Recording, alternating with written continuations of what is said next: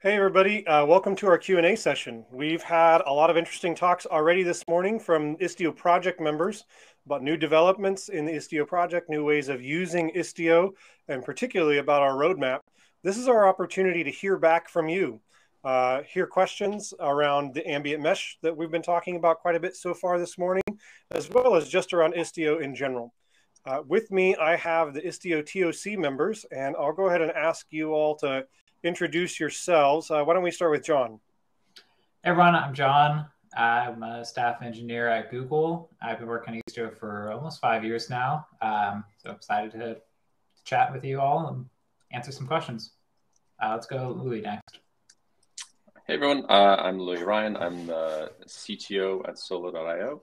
I've been with Istio since Istio was a thing, and excited to be here as well.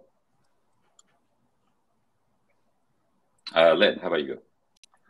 All right. Hi, everybody. I'm back. So excited to see you guys. My name is Lynn Sang. I've been working on Istio while I was also at IBM for 5+ years. And then I joined Solo about 2 years ago. So I'm leading the open source development at Solo right now. Eric, last not the least. Hi, everybody. My name's Eric VanNorman. I'm a senior software engineer at IBM. I've been working on Istio now for close to 5 years. Probably the most recent addition, or maybe Mitch was the most recent addition to the TOC. So welcome, everyone. And we're here for your questions. Either you can ask them in the chat or maybe in the Q&A. Yeah, we have two ways for you to send questions. There's a Q&A tab at the top right side of your screen on the event management platform.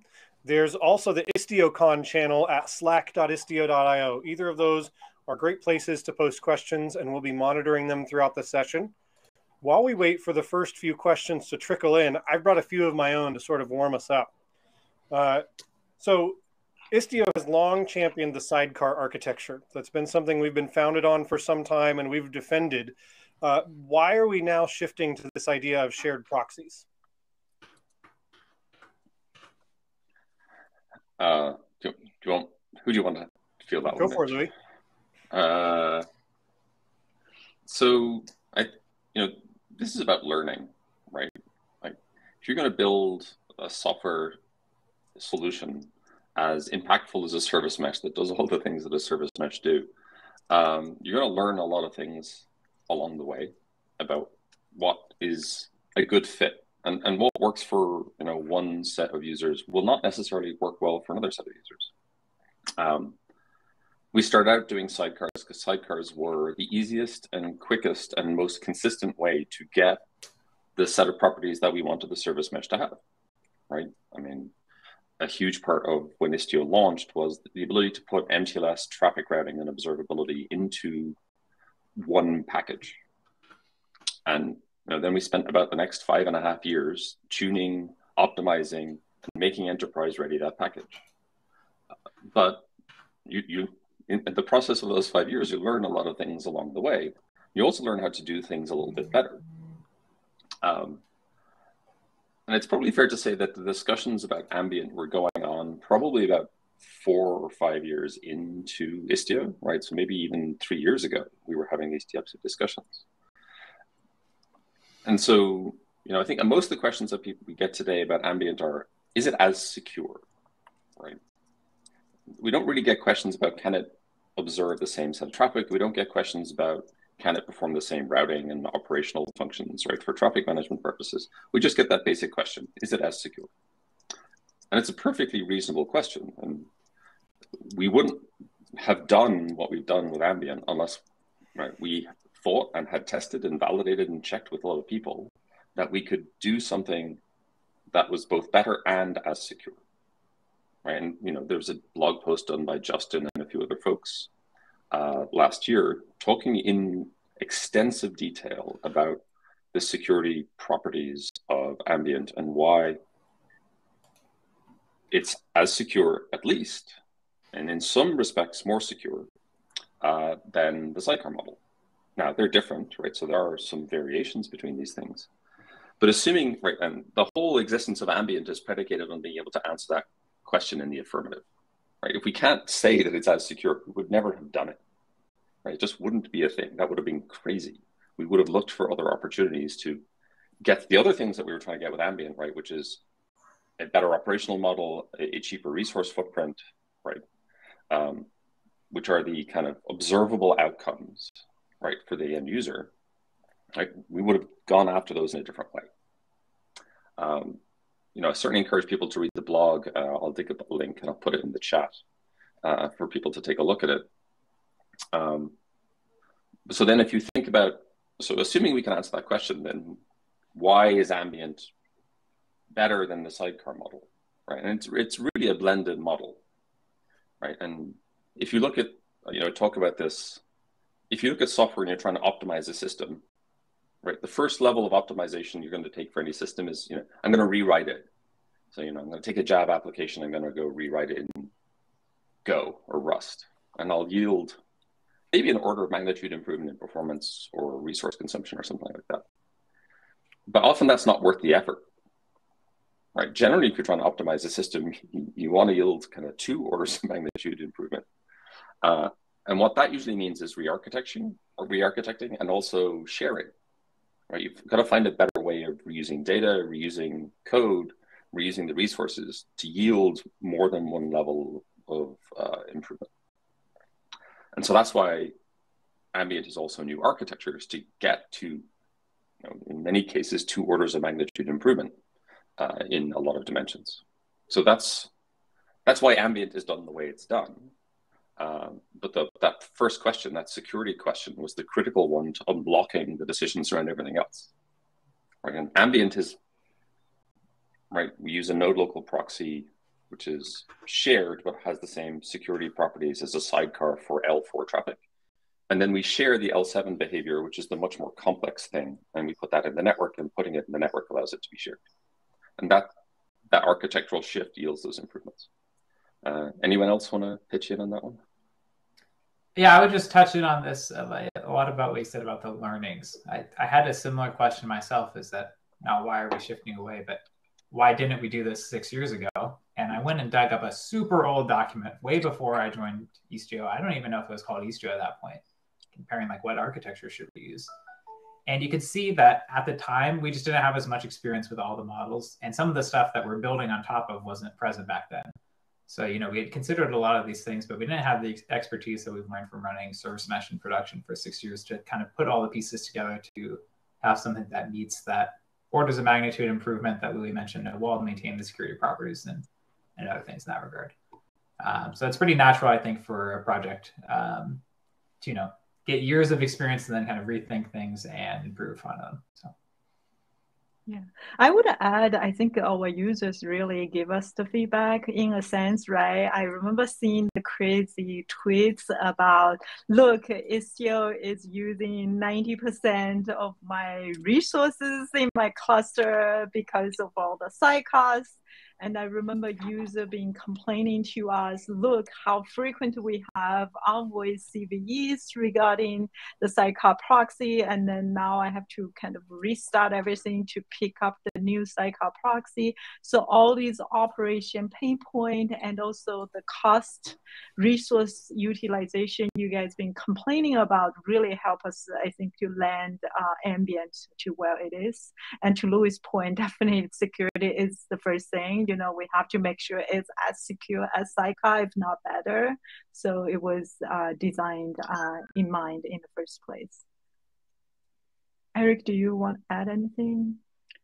No, I think that's all a pretty good discussion. I think, you know, we talked a little bit about, you know, where we were, and I think, like any of the other projects out there, you know, at some point in time, you might decide that where you're going isn't quite the best fit for where you should go, and instead of, you know, continuing to make things, you know, along that route, so this, you know, it's the sidecar route, you know, take a step back and figure out what the user really wants and what they need, and sort of make a small pivot to do that.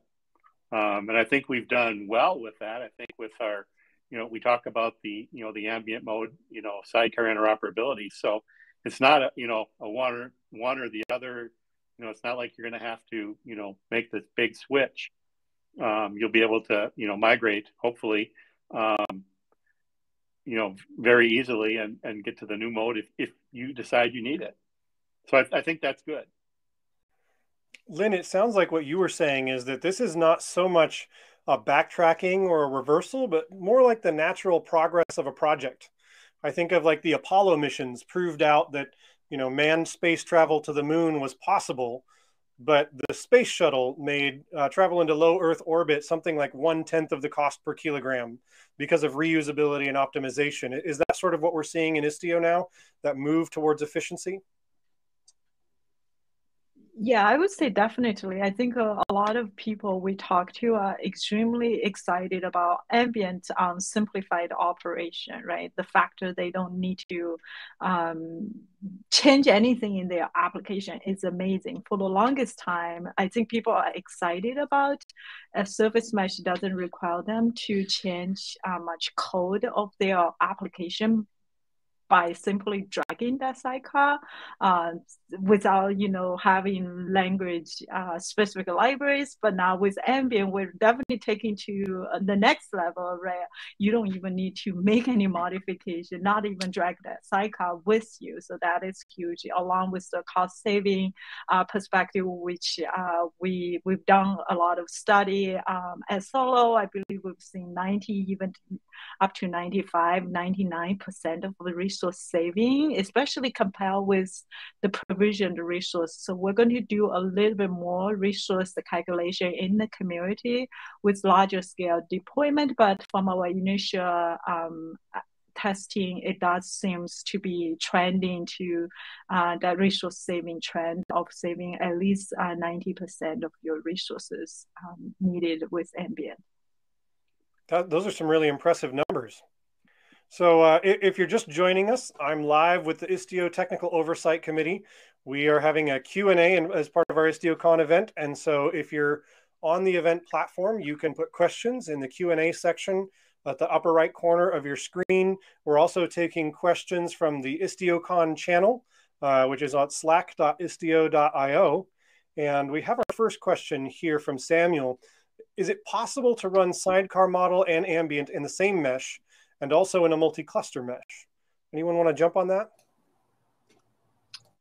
So the intent absolutely is to be able to run both sidecar and ambient in the same cluster at the same time and have them interoperate.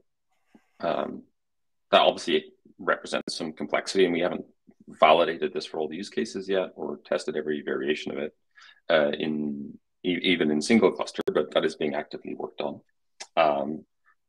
And we have to do that, right? Upgrade is impossible without the ability to do that. And we need users to be able to upgrade, right? There are a lot of Istio users out there, an awful lot of Istio users out there. And anything other than that is probably not going to allow them to move to ambient. Some users can probably take out a cluster, right? And do blue-green based upgrades at a whole cluster level, but not everybody can do that. And we absolutely recognize that. As for multi-cluster and also multi-network, which often go hand in hand, it's kind of the same state, right? Like we're doing active work in the project right now to do multi-cluster, multi-network. They're not there yet in open source. So that's just being actively worked on. There was a lot of discussion in the working group last week about that in a couple of different areas. And so, that should come out in the next couple of releases. Anything? I was going to say, we've got a follow-up question that is specifically for Eric and John related to that. So Eric, I'll throw this out and you can kind of combine your responses if that's all right. I have a question from Beth. She asks, in the Istio roadmap session, you mentioned a list of items that have to be in place for Ambient to reach the stable release, including multi-cloud networking, trust and security hardening, observability, and Ambient sidecar interoperability. Can you drill down on those things? What still needs to be done in each of those areas? I think there's a lot of work that's going on across the board in that space. We have a weekly ambient work group. I guess it's not a work group, an ambient development meeting where we dive into some of these things. We also have a a document that's out there that's talking about some of these things and trying to identify owners and sort of the state of them. Yeah, there's the link there. Thanks, John. And that talks about a lot of it and identifies people. Anything you want to add to that, John? No, just so much what you said. Like most of the stuff that we're talking about, it already exists in some form in what we have shipped for Ambient, but we need to make sure that it's at a very high bar of quality before we go and tell existing enterprise customers, hey, you should go adopt this in production, right? That's a very high bar to meet. So while if we were a brand new product, we may be pushing more users towards this. We kind of have to be better than the Istio sidecar stability. Otherwise, we're kind of doing a disservice to our users. So that's really what this is all about, is making sure that things are really, really solid. They're not going to cause weird issues, edge cases, fully tested, etc. Including docs. Our mantra in the Istio project is that if you didn't test it, it doesn't work. So there are things that you may find incidentally that work with Ambient, like sidecar interoperability does have some degree of functionality that you can get out of it today, but we don't have thorough testing on that. And we're not confident that we should be telling you to rely on it until we've been able to test that thoroughly. So that's kind of what we're doing here. Thanks, Beth, for the question. I have another question from I think the name is Subankar. I apologize if I've mispronounced there. They ask, what are various tools available to do a cost analysis for Istio with sidecars versus ambient mesh, if we have to highlight the advantages to our org? Yeah, Louis, go ahead. No, go ahead. Sorry. I was going to make an Excel joke. Well, why don't you tell the joke first then? That's probably more interesting than what I was going to say. Spreadsheets. Yeah, do some math. No, you should go ahead, man. Okay, yeah, so I'm just going to chime in. I mean, we're not perfect on this measurement ourselves, right? In the community, we're trying to do more work on this, but we've done some initial work. So that typically involves, design which application you are going to use for the testing, right? And be able to drive certain load for the testing, and also define, what functionality do you need from Ambient, right? What deployment architecture are you looking at from Ambient, right? Do you just need a zero trust tunnel, or do you need a waypoint? And does each of your application needs its own waypoint? Can you, would a namespace-based waypoint be reasonable for you?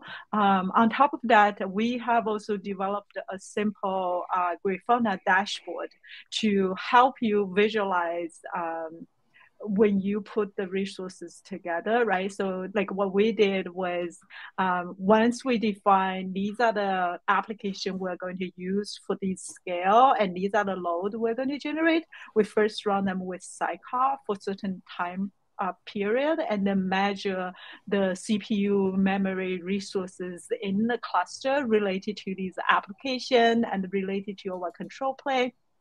And then after that, we do a similar load test, really assuming these application not running in sidecar, but running in Ambient.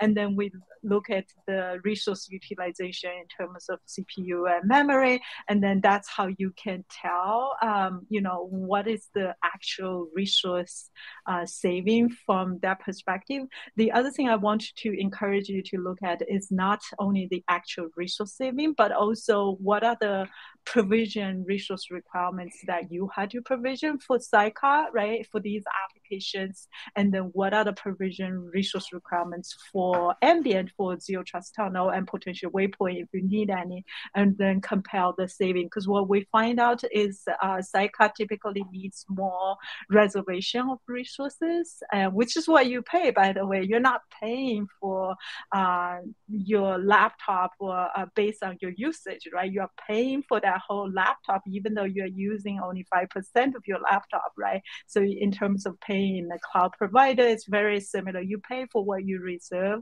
and not necessarily what you actually use. So I highly encourage you to look at the resource reservation between sidecar and ambient as you do the cost analysis. I can also link to some of the blogs we had from Solo, which by the way, we're trying to publish it in Istio.io, so you can see how we were able to do some of these calculations in terms of resource. Thanks, Lynn. We have another question from Samuel. The sidecar model allows a good level of troubleshooting, but it's mostly Envoy logs. Will Ambient provide a similar logging and troubleshooting experience?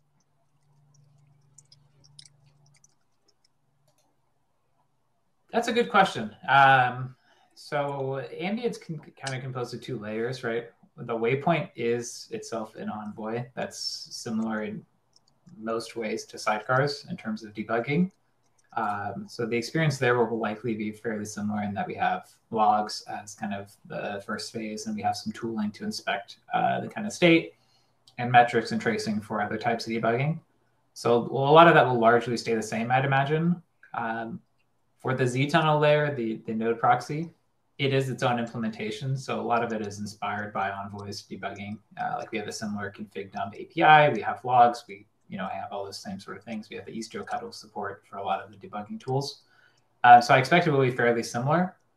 That being said, we'd love to hear feedback on how we could improve that debugging story. We have a lot of opportunities to make changes now that we're re-architecting things. So. Thanks, John. And thanks, Lynn, for sharing that blog post.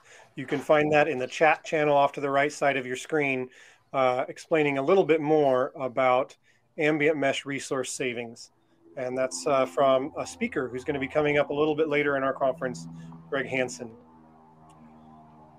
All right, we have about 8 minutes left. So John, I heard you talk in your session about the need to get feedback from users.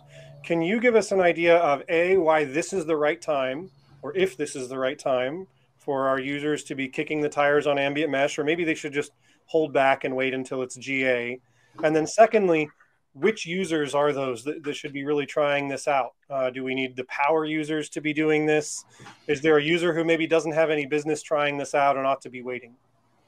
Yeah, now is kind of the perfect time for trying out Ambient because it's stable enough that you can use it without it crashing immediately and just not working at all. But it's not so stable that we can't make changes to it, right? Like if you came to us and said, hey, I have this issue with sidecar approach and we need to go make this giant backwards incompatible change, we maybe could address it, but it would at least be much, much harder, right? It's very hard to change the behavior of a product that's already been rolled out in production to hundreds and thousands of users. Ambient's different, right? We can go make breaking changes on a daily basis at this current point in time, but in a few months from now, that will slowly start getting harder and harder. Now, who should be trying it out? It's really everyone. In particular, like people that aren't currently Istio users are really valuable for giving feedback because one of the goals of Ambient is to extend the reach of Istio so that we can target users that historically haven't used Istio for various reasons, from cost to complexity to compatibility. The other thing is like power users as well are great because they're obviously using Istio and have oftentimes very intense demands for various functionality. But also just a typical casual user as they make up the bulk of Istio usage. So really everyone that's here or even not here would be great to try it out. Of course, where you should be trying it out is not in a production environment where if you have an outage or a security issue, that it's a big issue as it's currently in the alpha stage. But trying it out in development environment, we would love to hear feedback from anyone. Thanks, John. I have one last question here from Sanjeev. Existing brownfield applications may already have been written to use TLS libraries. So we're finding from existing deployments that it's primarily greenfield apps that are written to not use their own TLS libraries, instead let the infrastructure or the service mesh handle it. What kind of apps are we seeing adopt Istio? So I would actually challenge the assumptions here a little bit.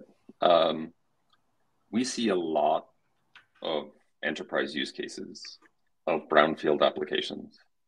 And the more brown the field, the less likely they are to be doing TLS in a good way or at all.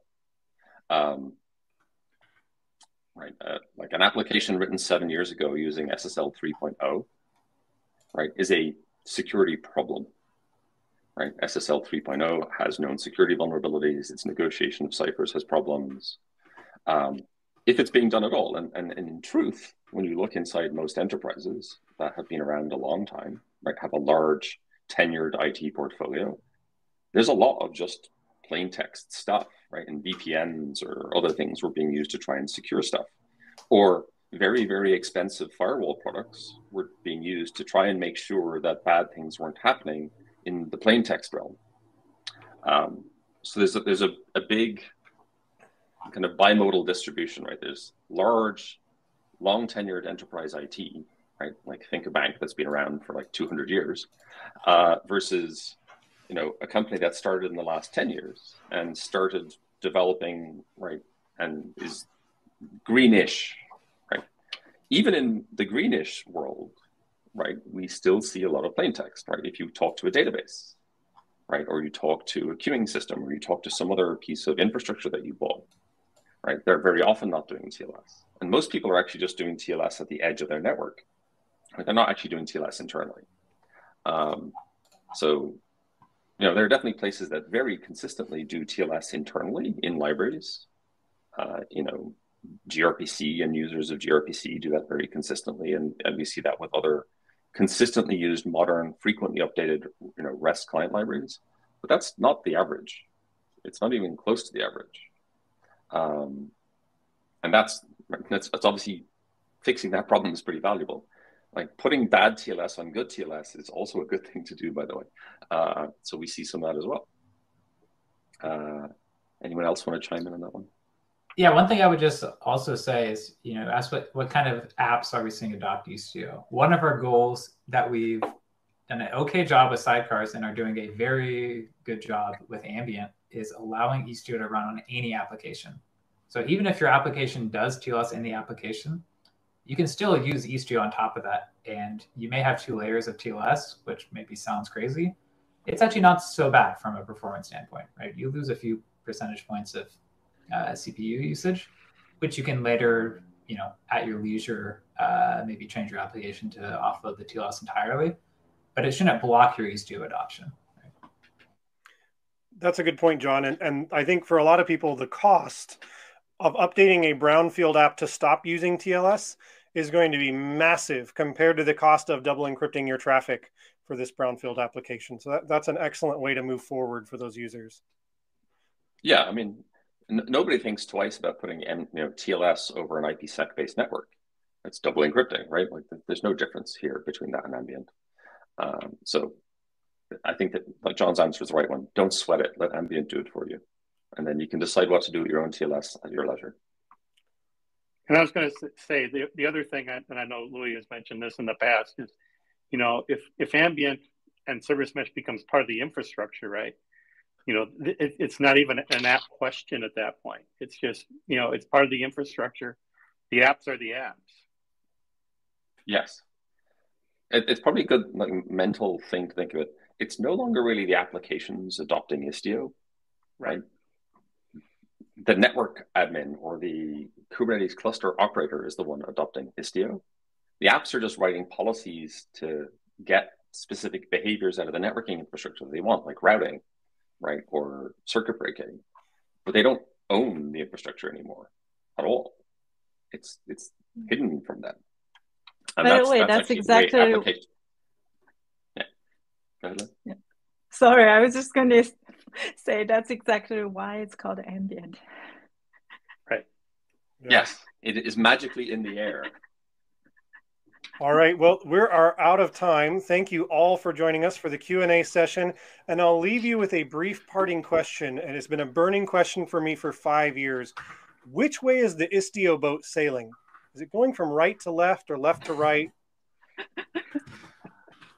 It is the small sail on the front is a spinnaker, for those of you familiar with the sailing terminology. So it's going in the direction of the small sail. And I think that means it's going, looking at your shirt right now, it's going from That way. Yeah, this way. Whatever that is. Oh, this right. way. Okay. Yeah, this way. That's a fun one. Thank you all for joining, and look forward to seeing you in Chicago at Istio Day North America. Thanks, Bye, everybody. Thanks, everyone.